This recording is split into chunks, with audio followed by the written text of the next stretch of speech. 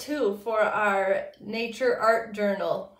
I hope you've all had a chance to pick up your journal and get started. I've started decorating mine and filling it in with some observations I've made. But now it's time to talk about 2 specific techniques that I want to show you today that are kind of fun and not too difficult, but just something new to try and do when you're out there in nature or after you've experienced some outdoor time and maybe you come back inside like I have and then go ahead and work on it. So there's 2 things I want to talk about with you today, and that is a tree bark rubbing and watercolor leaf prints. So this morning I went on a walk through my woods and decided to look for some specimens that I can use to create these little mini artworks. You can do them directly in your journal if you'd like, or you can use the pieces of watercolor paper that I gave you in your kit. I think I'm going to use the watercolor paper today just because it's a little easier to work with loose sheets, and then if I'd like to, I can later paste them or tape them into my journal. The first thing I'm going to show you is how to do a tree bark rubbing. And this is pretty simple. It's kind of basically a technique you probably learned in grade school where you put an object under a piece of paper and you rub it. It's kind of fun though to do it on trees. Even if you're out walking and you find a really cool looking tree with a lot of texture, it's a neat way to make an impression or an image without damaging the tree. Now, please don't take bark or parts of a tree, you know, on property that isn't yours. I gathered my bark from trees that are already, you know, dead or decaying on my property, and so that's not an issue for me, but I have different examples. So this is a piece of bark off of a white pine tree, so I have a lot of those, and I also have a piece of bark off of a maple tree, and this is a piece of bark with some moss on it from an ash tree. You know, the emerald ash borer does get into things, and unfortunately we lost some trees on our property due to that bug, but I got this cool piece of bark from it and with some moss on it. So that is a really interesting texture there. But I also picked up a old black walnut. This is not from this year where they're all still green and growing, but an older one that a squirrel did not get to. And I like the texture on it, so I might do a rubbing of that. So tree bark rubbings are pretty simple. You just need a crayon or some charcoal, or you could even try markers, but I don't know how well that would work out. But I gave you a stick of charcoal, and I also gave you a crayon. You probably have other crayons too in your house somewhere, maybe. But I'm going to peel the paper off my crayon just so that I can more easily do a rubbing. And of course you want to decide what you want to rub. And I'm going to have to think about, what do I want to rub first? But I'm going to take all the paper off my crayon here, because using the side of the crayon will be much easier. So I think I'm going to do some with crayon and some with charcoal, see what turns out best.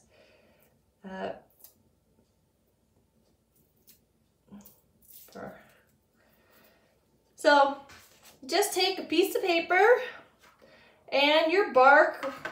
I'm going to try the maple piece first because it's a little on the smaller side. And watercolor paper kind of has a texture to it. I think for this, it doesn't really matter what side I use first, but Then you're just gonna lay it on there and rub. Now this piece of bark is not as textured or flat as this piece, so we'll see what happens, but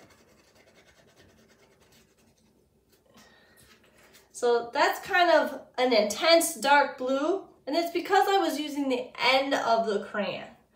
But if I slide this down and I do the side of the crayon instead, see how it's much lighter? I get more of just the texture of the bark and not so much filling in. So really you need to experiment with what you want to do. And you could turn this into something really cool. You know, maybe you do several pieces of bark on one sheet. Like, let's try the white pine and see what that does to this sheet. You know? And remember, bark is not completely flat, so it's going to be kind of a challenge to see what you get. I'm going to try this piece here of ash tree because I think that's going to be some very interesting texture. Just sliding my crayon all over. Like that. So it creates really a kind of cool background. I kind of like it as maybe I would, you know, cut this out into a cool shape later and glue it into my journal and then write that today I went on a walk and I found these pieces of bark. Maybe I want to take another piece and I want to do just one sample of bark. You know, but how about I try the charcoal this time? Charcoal's a lot smoother than the crayon. Some would say more fancy, like a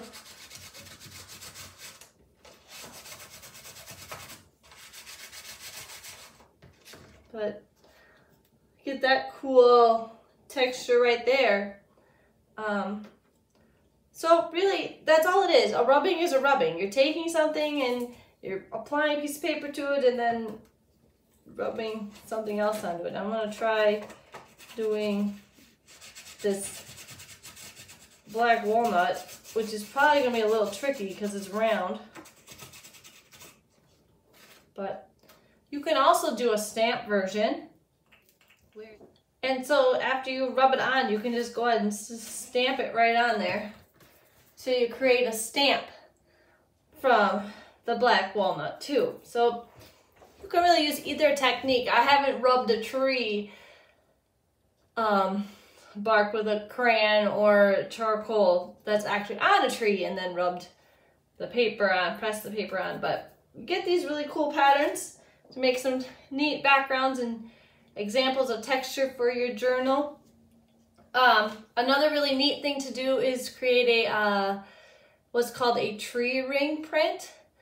And so if you have a stump and you can see the growth rings in a tree, some people like to clean those up with a brush and then apply ink or paint to them. And then you lay your piece of paper down and you smooth it out with your hand or spoon even. And then when you peel it off slowly, you have an image of the tree rings. And those are really pretty cool. You can get really large ones and make some neat artwork to hang on your wall. Some people go, you know, all out and even use a blowtorch to kind of like clean the stump up and make the rings really stand out. So if you're interested in that, definitely check out YouTube or Pinterest. There's lots of different videos and techniques on that. But what we're doing today is much more simpler, just a simple bark rubbings. So now it's time to move on to our second technique for the day. And that is a watercolor leaf print. And it's really quite simple. You can do it two different ways, and I will show you both. But you're gonna need a little glass of water, your watercolor paint set, and the paint set comes with a brush, but it isn't the nicest of brushes. So I did give you another brush, which is a little better. Yeah, this brush has some problems, so I'm gonna use my nicer brush. And then some paper. Again, you can do it directly in your journal, but because you're working with watercolors, it's a little trickier. You wanna protect your other pages so they don't get wet. So use like, you know, an extra scrap sheet underneath and whatnot to keep your journal safe. But when I went on my walk this morning, I also found some leaves, and I found different ones. And so this is a grapevine leaf. You can see the cool vines and stuff. These are from a boysenberry tree. They're starting to get wilty because I, picked them a while ago. And this is obviously maple leaves when they're nice and green rather than the fall colors. And this is I'm pretty sure this is black walnut. I think that's the tree I took it off of. Again, I'm not an expert in tree identification, something I should work on. But to do a watercolor leaf print, like I said, there are two different ways. The first way I'm going to try is where you paint with the watercolors directly onto your leaf.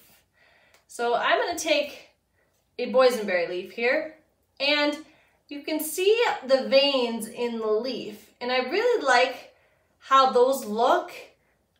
Gives it a really good texture. So on the back side, I'm going to have the back of the leaf where most of the texture is upright facing me. And then I'm going to go ahead and I'm going to decide what color I want to try. And I think I'm going to try some red. So I'm going to add some water drops to my red paint, because that's how watercolors work. You have to get them wet. And I'm just going to stir it up a little bit. Not going to go too crazy, but I don't want really runny watercolor. I want it to be a little thicker. So not too many drops of paint, but enough to get it wet. And then I'm going to go right ahead and I'm going to paint. Hopefully you can see this, but I'm going to paint directly on my leaf.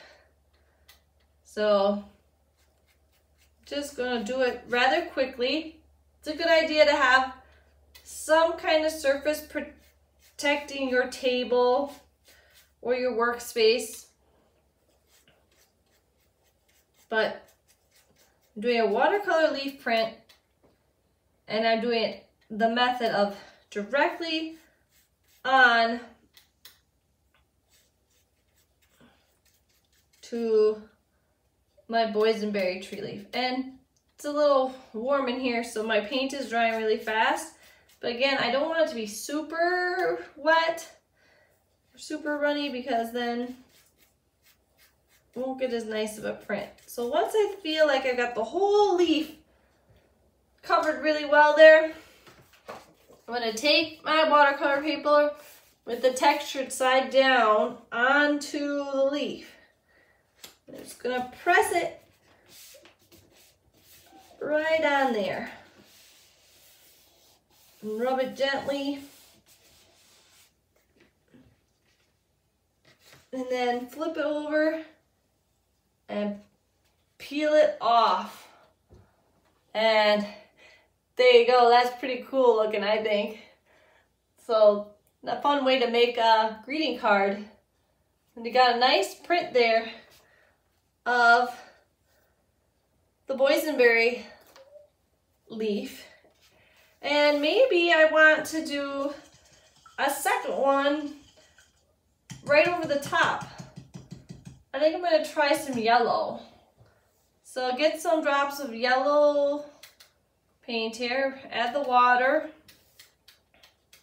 stir it up, and I have a new leaf. Get my yellow paint going there. And again, you just brush it. You could try the front side of the leaf, but really you're gonna get more veins and texture and pattern by using the back side where there's, you know, some spatial difference. But just go ahead, spread it all out, get more water if you need it.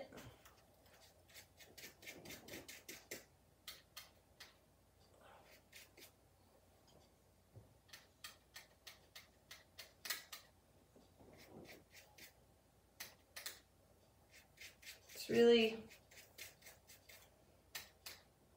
a fun technique. I don't know how well the yellow is going to show up, but I want to see what it does over the top of the red. Get some orange in there. So I'm going to slightly off center it this time. Go ahead and press it on right over the top of my other one.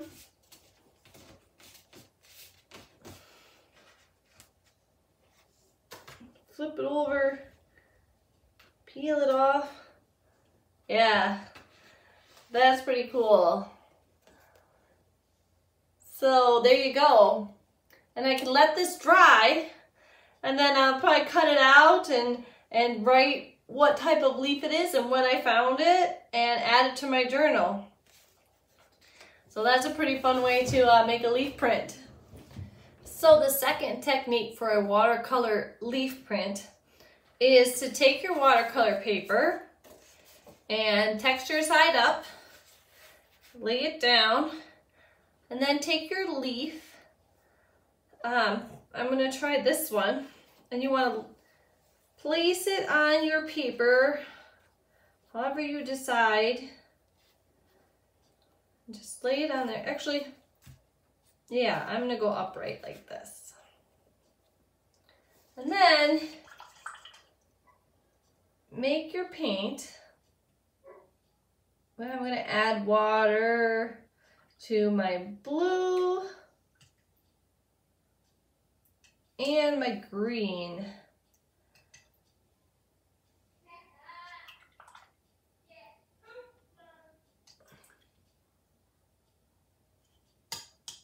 And instead of painting directly onto the leaf and then pressing it onto my paper, this one you're going to paint a thicker edge of paint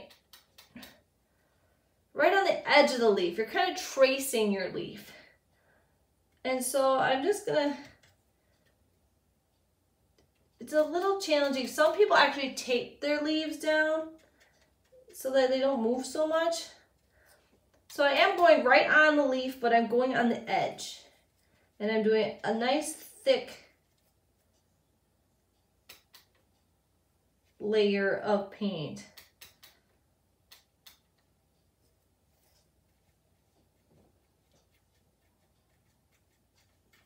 Around each leaf. And I'm going to change up the colors I'm using.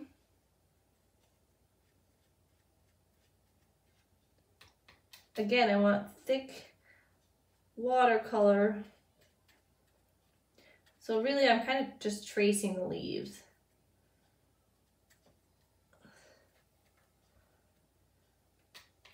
And it's okay if it's messy. Doesn't have to be perfect. This is just another artsy technique for your journal. Probably easier to do outside of the journal and then paste it in later.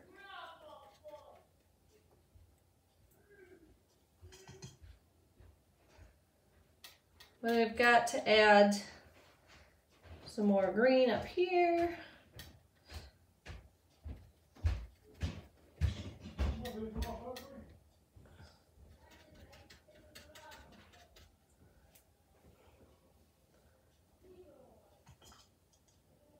And some people, they really slap the paint on and then let their let the leaves dry right on top of the sheet,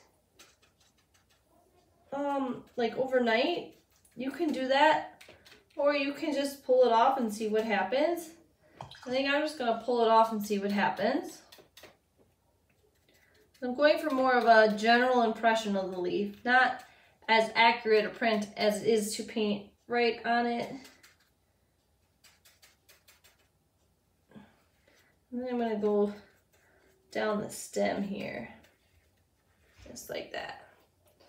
Then I'm gonna take my leaf off. That's pretty cool. So I've got this impression of the leaves. And now, after I've done that part, I'm just gonna take plain water,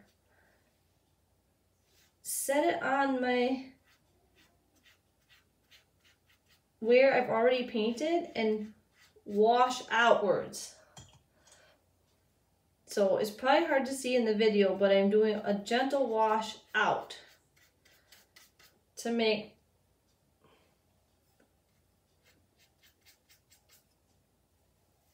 a really kind of cool washed out background for my paper here.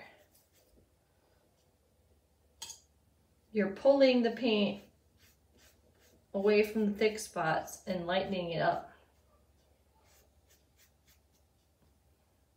So if you're going to use multiple colors like I did blue and green, think about how your colors relate to each other. Complementary colors would be kind of cool, but I'm kind of staying in the same color family here with the cool blues and cool greens. But you just use plain water to wash the color out.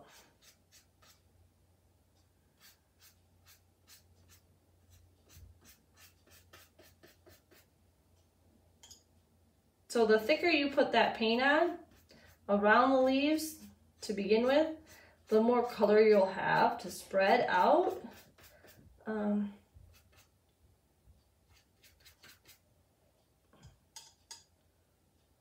Really. So it's kind of a reverse print. You can see where my leaves were, and you can see my nice watercolor wash. But that's really fun, and we can just let it dry overnight, and it'll have another neat piece to place into our journal. So I hope you go ahead and try these different techniques to create something to put into your journal. It's really fun actually to do the watercolor leaf prints, but the bark rubbings are fun too, and kind of a neat way to explore nature and look for cool textures. I hope you all get the chance to continue to explore nature and get outside and work on your journal. Go ahead and try these techniques or anything else you can think of. Experiment with those watercolors, and we'll see you next time. Bye!